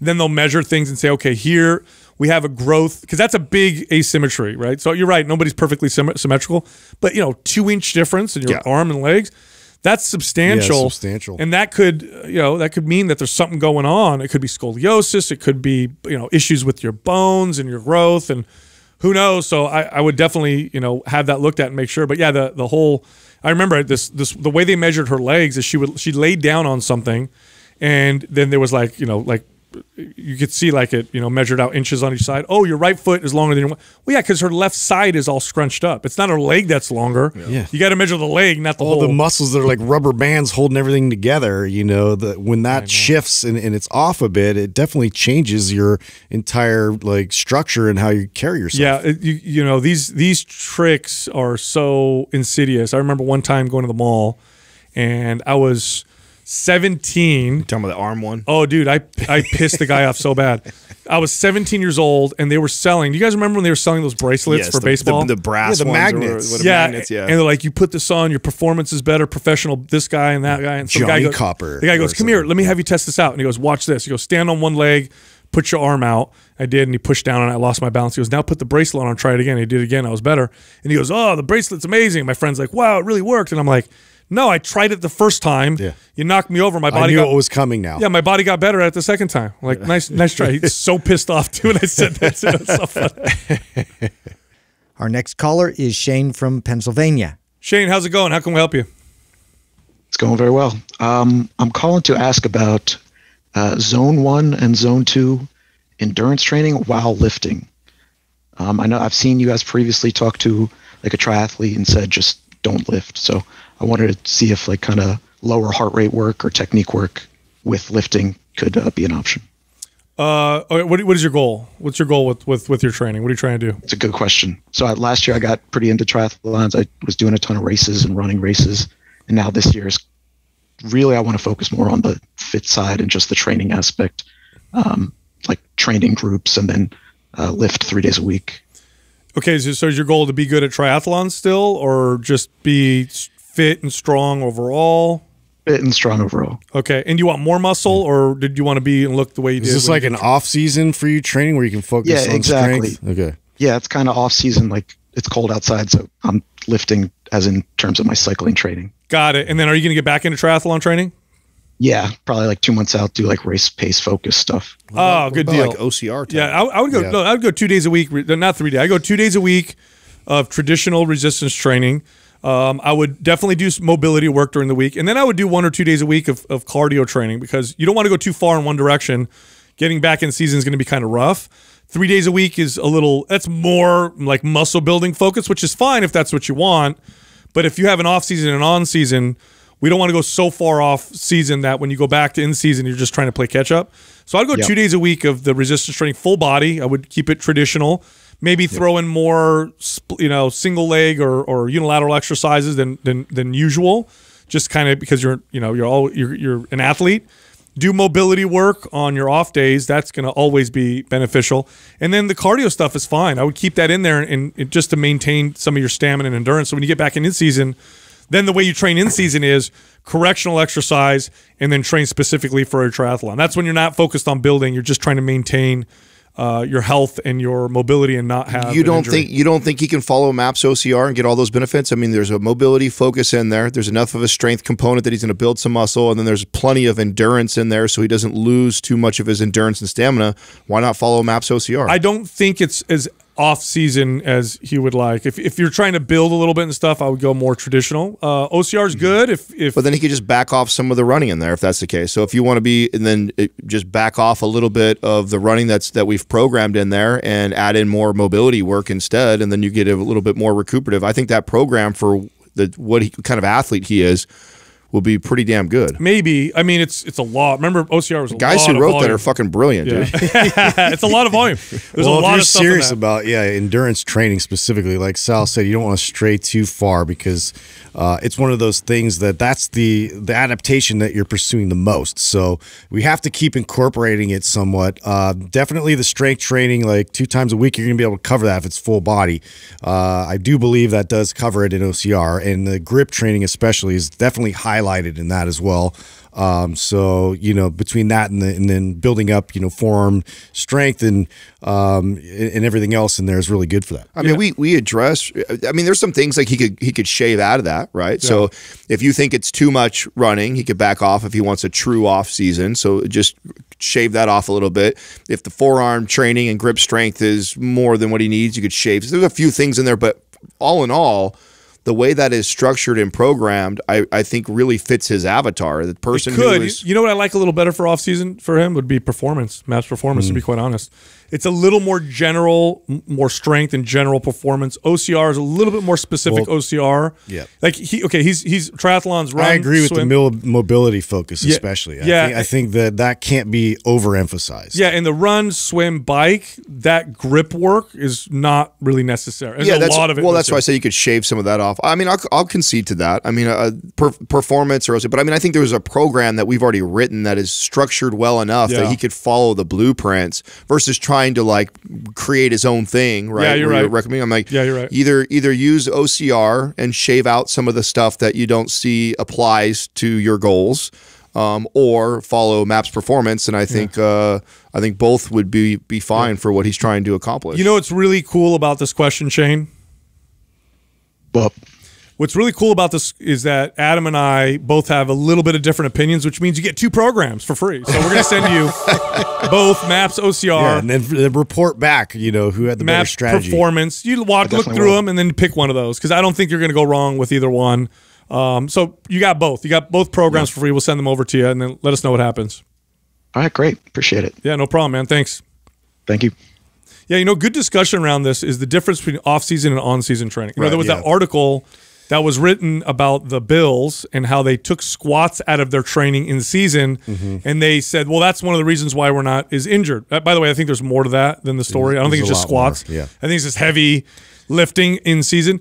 When you're in season and you're competing, your exercise outside of your traditional competitions is managing stress. That's it. How do I keep myself from getting injured? Yeah. Your goal is not to hit PRs. You can't push yourself in competition and simultaneously push your training super hard. You're asking for trouble. Off season is when you push the training. That's when you're really pushing the performance. I definitely feel it's valuable for especially endurance athletes to go through a period, a phase of more strength focus. Obviously, still incorporating some endurance elements just to maintain the skill of it. But just like anything else, like you need to keep building the body back up to be able to support and stabilize the joints that are keep propelling you forward. Yeah, that's why I can get behind the performance recommendation too. So I don't disagree with that. I just think that we have something already that's structured enough that he could pretty much follow, and maybe just a couple modifications. Maybe OCR recommendation would require a few more modifications. Like there's another thing I know that we put in there that I'd probably have him shave off. There's no real